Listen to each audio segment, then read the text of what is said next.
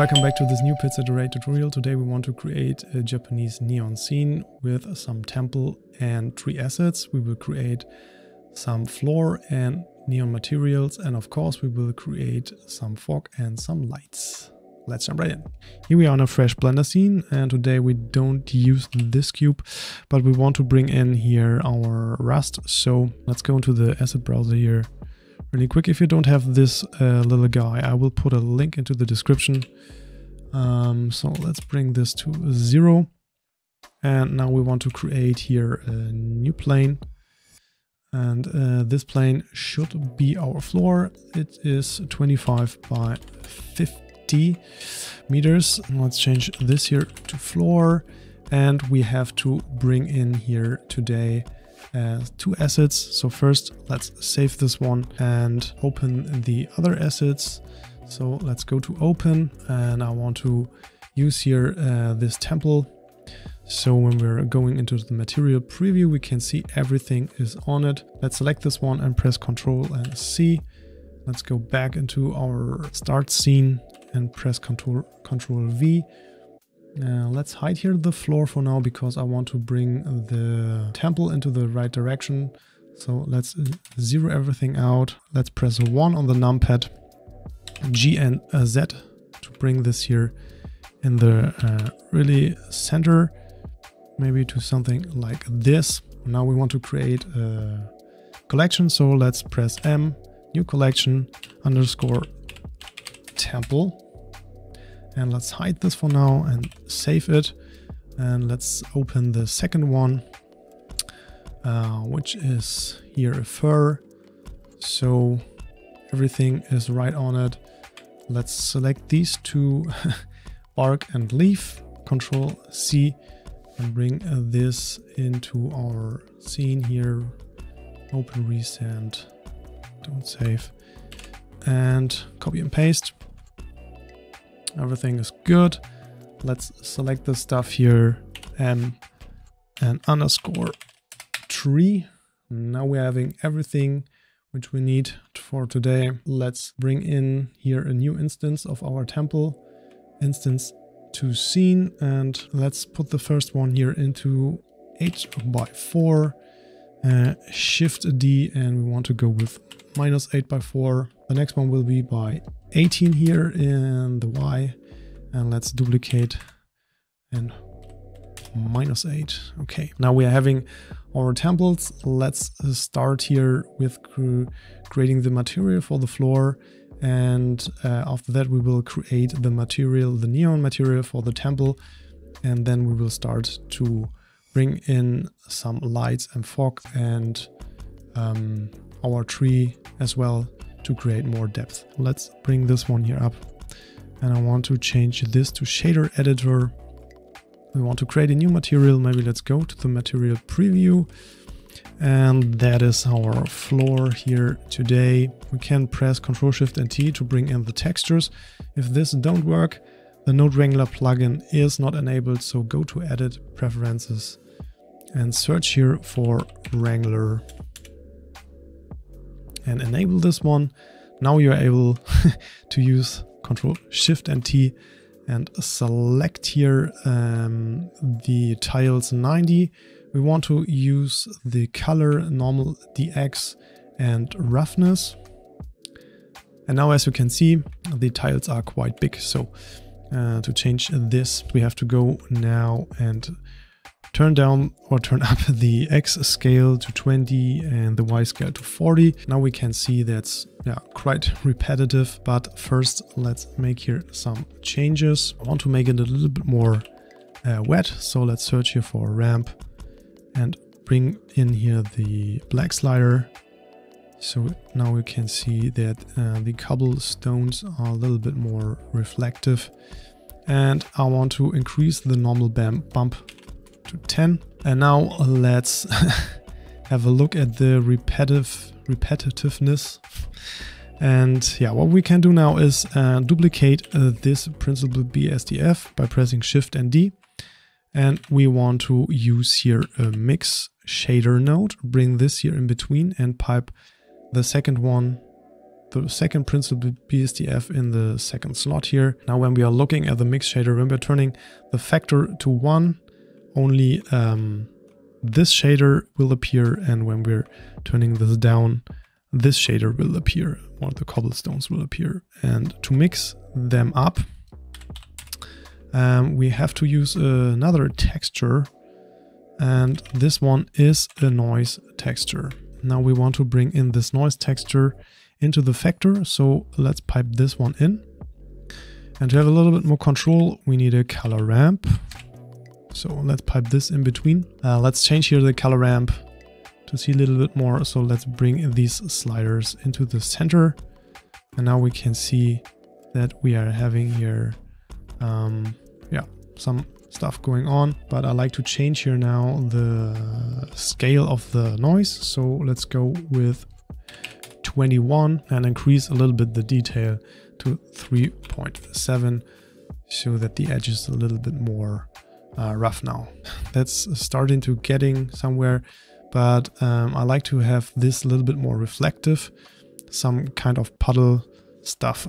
So we have to go to our second shader, change the base color to black, bring down the roughness, and now we can see that's starting to see like puddles. I want to increase a little bit the metallic to 0.14. It's a little tiny detail, but yeah, I like to use this. So okay, yeah, now we are done with the floor. Let's go ahead here with the temple to see a little bit more what is going on now. We have to go into the rendering mode because we will use an emissive material. So let's change this to render, and I want to use cycles and change this to GPU compute. Let's turn back here on our temple, and now we will go ahead and duplicate this one. So let's press Shift and D. Maybe let's go for this into the solid mode, so a little bit more visible what we do. Press Shift and D, and let's rename this to wireframe. And we want to add here a wireframe modifier. So let's go to wireframe. The thickness is okay, but I want to turn down the offset to -0.9. So that is looking better now. Now we can delete the material from our wireframe temple. So let's do this. And let's create a new one, which will be material neon. And to see a little bit more here now, we can pin this material here now. So let's do this. Now we can hide our temple. And now let's go back into the rendering. Nothing is really going on here now, but you can see barely here some lines, but maybe let's increase here the transmission or the emission to white. And now we can see here that our temple has some cool outlines, but for me it's a little bit too much outlines here on this stuff going on. And to change this, I like to use here a color ramp to bring in a little bit more colors now into the emission. And to make it a little bit more random, let's use here a Fresnel and bring this here into the factor. Now you can see that starts that the lines are not everywhere here now. Maybe let's change this one to 1.75. And now we can have some fun here with the colors. So let's start here with a pinkish one. So I like to use this hex code here for the pink. Want to bring in a new color, press the plus, and I want to use here this blue. And bring another color, which is a purple. So we want to use this one here. And I want to bring these a little bit together here, but you can play always here with the sliders. And I want to push down the black slider to have a little less color here from the purple. And now we can increase the emission strength up to 500. And now it starts to getting somewhere. And maybe let's turn out the light here. Let's go ahead now. We can leave the material here right now. Now we can change here the camera for the first position. I will do this time 2 camera angles, because another angle can be fun as well. Let's go into the camera, pressing 0 on the numpad, and I want to go with 0 by -5.7 by 1.5. Let's change the X rotation to 100 by 0 by 0. And I want to turn down the focal length to 19. And maybe let's make another viewer here for today. And I want to bring in here the PASP2. You display PASP2 to black. And now we will work here on the right side. So let's make matcap random. Let's start here with the light. So let's bring back this light, and I want to change this here to a light bluish color because we want to create a night scene, and this light is an area light. We'll bring this into the back here to 0 by 53 by 16 and rotate this -90 degrees to our side here now, and change the rest to 0. That's okay. And now we have to change here the rectangle size. So let's go with 7.5 by 2. We're having here some light now going on, but there's no much depth and something like that. So how we can create this with fog, obviously. Let's bring in here a cube. This one should be 40 by 100 by 50. So everything is surrounded by our cube here. Let's rename this to fog. Yeah, and I want to create a new material. As always, we don't want to use the principal BSDF volume scatter, and bring this to volume. And now let's turn down here these white to gray. I want to turn down the density to 0.1. Yeah, and as you can see, it's a little bit grayish here right now. And to change this, we have to go here into the world settings and change the background color to something bluish as well. I'd like to use here this color. But one thing which is really important now is to increase here the power of our light. So let's go ahead here with something like 50,000. Now we are starting to see the fog and the light, and now we can go ahead and bring in here the trees to make this a little bit more interesting. So first let's select here this tree and bring this as an instance to the scene. And I want to push this now to 9 by 30 in the Y. Maybe let's toggle mode this here. Now we can see our tree. And I want to scale this one up here really, really big. Maybe to something like 7.3-ish.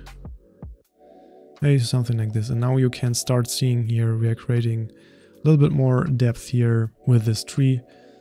Maybe let's duplicate this one here and change this to -8.5 by 32 and scale this a little bit down for some randomness. Maybe something like 5.7-ish. Yeah, you can play here with the rotation so that the trees look not the same. Now let's duplicate another one. Let's select this one here.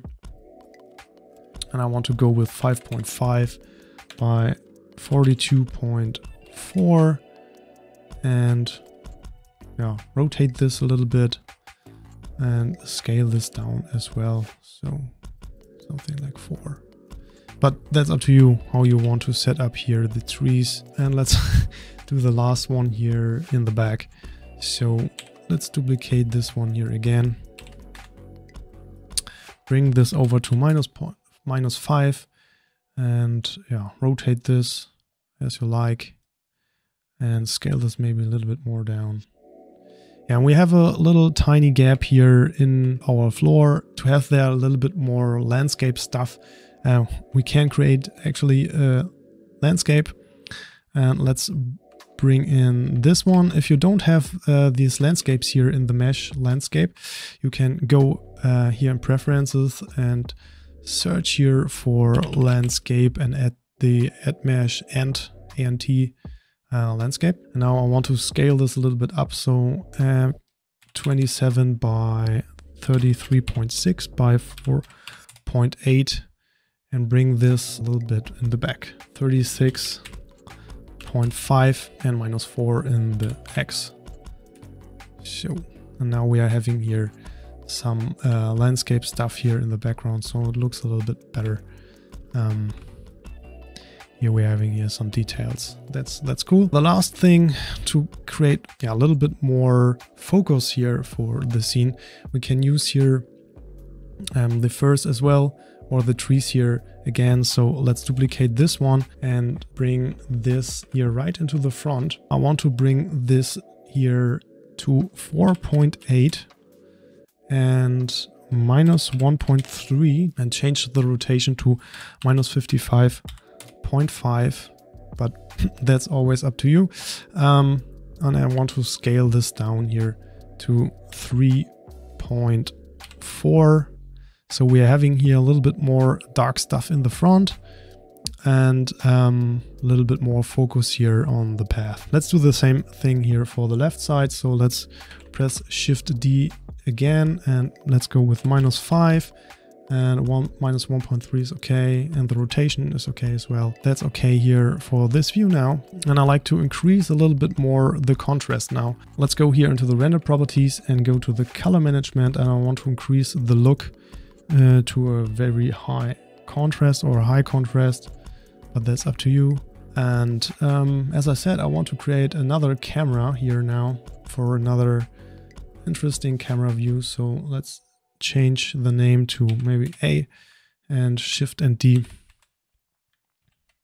to B. We have to go into the camera view by pressing this button. And now let's change here the coordinates to 2.3 by -4.5 by 1.3 and change a little bit the rotation to 98 by 13.